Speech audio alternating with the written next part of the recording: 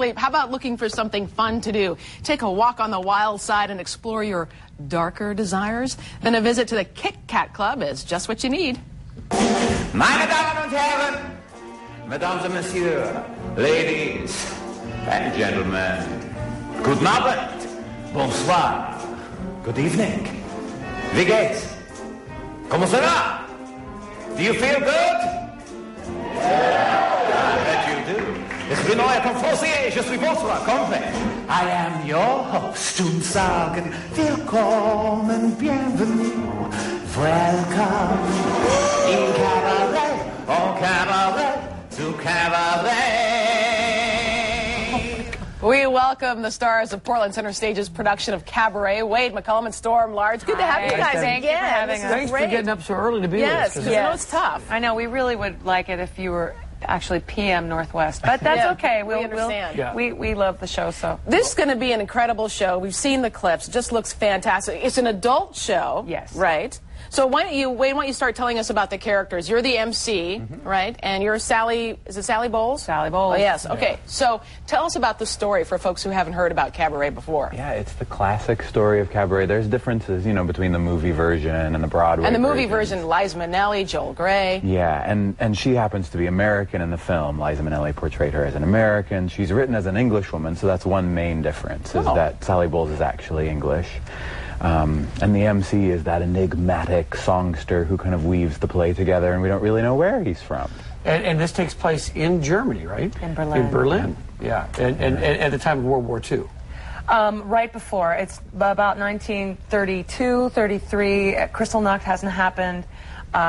Hitler's about to win the election, and the Nazis and the Social Democrats and the Socialists are all vying for power, but it's really, really a horrible time. But there's a lot of politics in the show, isn't there?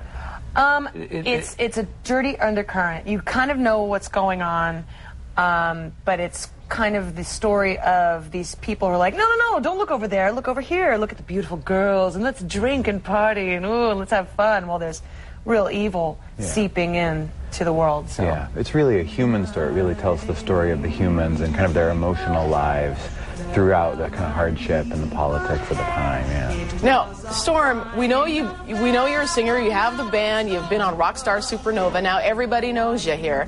But I'm curious, have you acted before? I did. I actually went to acting school, but that's where I decided to be a musician because I didn't like actors.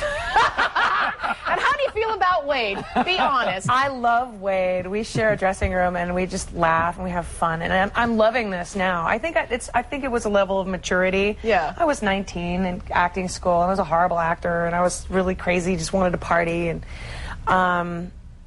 but I was really tentative to take this job because of that, and I really am enjoying it now. I love it, and I love everybody in the cast is just amazing. Well, what about being under the direction of Chris Coleman? He seems like he'd be an incredible director. Oh, he's a yummy human being. I love him. I love him. And you've got the actor lingo down. A yummy human being. You got it. I know, that's very Meisner. But now, what does this person taste like?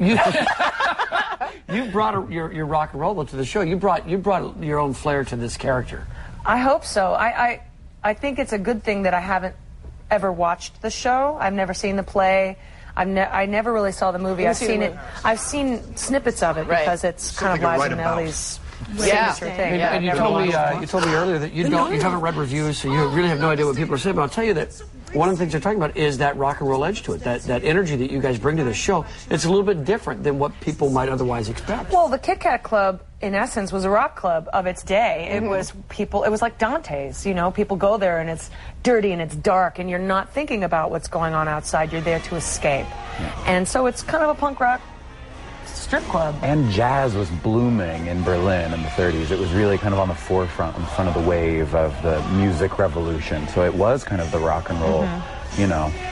Wade, I've seen you in a number of productions. You're a fantastic actor, by the way, fantastic. And you're always very physical. Are you physical in this role as well? Yes, I get to dance, and it's great. And Joel Farrell choreographed it, and he's brilliant. And he's actually worked with the man who originally choreographed Cabaret on Broadway, originally in 1966. And so he has a really cool grasp of kind of the absolute original vision of the choreography, and he infused this production with kind of an original concept. Now, are you one of those actors that keeps the character going after you're off stage? Maybe I should have Storm answer that. Does he do that? No. No, we actually talked about it because this whole acting thing is new to me. And I'm like, sometimes I'm on stage and I'm hungry and I'm thinking about what's in my fridge at home. Is that bad? But we don't, That's funny. We do the same thing. Well, we don't come off stage and I'm still this. I mean, sometimes if it's a very emotional scene, you're kind of, you got to kind of get over it. But well, I'm wondering, the emotions are real. You're taking stuff off stage here. Wade, you have something on your arm you're a little concerned about. Why don't you tell the folks at home? Well, share the secret. Part of the decadence of the Kit Kat Club and these clubs in the 30s was lots of drugs. Yeah. It was lots of drugs, and used as kind of a tool to escape what was going on outside the door of the club. And so the MC is a heroin user, and so I progressively get more and more bruised throughout the show. And so you bruise yourself, and you're thinking, oh, the AM Northwest audience is going to think I'm a heroin addict. I know. I was like, oh no! It's eyeshadow, so and he's just like, oh, I forgot to take this off. It's hard to get off, And the audience, they play a big role in this show for you? They do. You get a lot out of them? Well, because we're not pretending to be in a club. The whole theater turns into a club, basically. And if you're in the front couple of rows, you get an eye full, sometimes a face full. It is an adult show. It is an adult show, but the reviews are great. I mean, the raves about you guys are just spectacular. So one day, read those, Storm. You'll enjoy the reviews. Later. Some people read them to me. So we want to tell folks that you can catch Cabaret at Portland Center Stage in the Girding Theater. It runs through November 4th. For tickets, give them a call, 503-445-3700. It's going so well, in fact, that you've extended the run of the show, so that should be fun. Yeah. Thanks, you guys. Thank you very much for having us. All right, don't be afraid or too quick to pack away your summer favorites. Coming up next on AM Northwest, we'll show you how